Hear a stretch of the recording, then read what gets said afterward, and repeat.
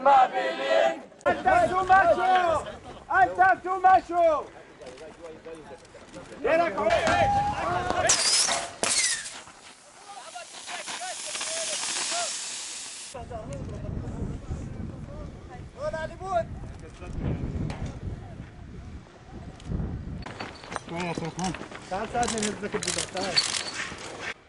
Doing this on a mass scale is a war crime.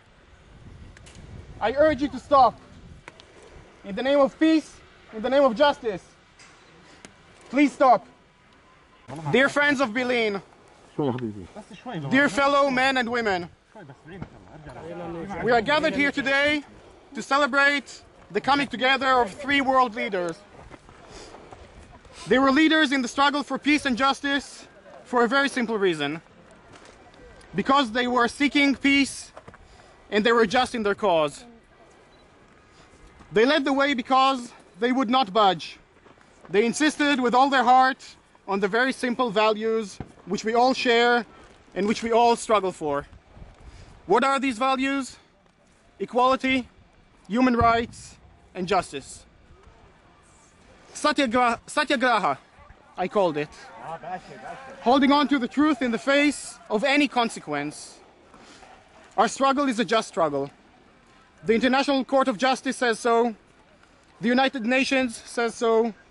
Every single human rights organization in the world says so. But more important than this, the heart of every person on earth knows that we have truth on our side.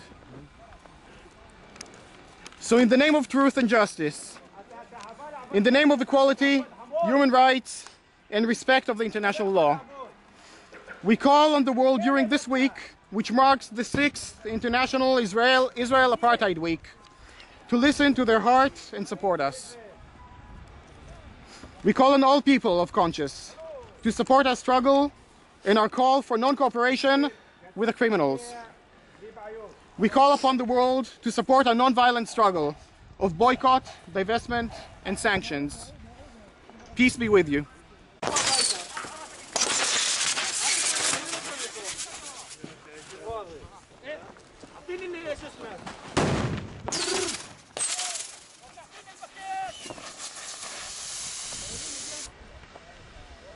For justice and for peace.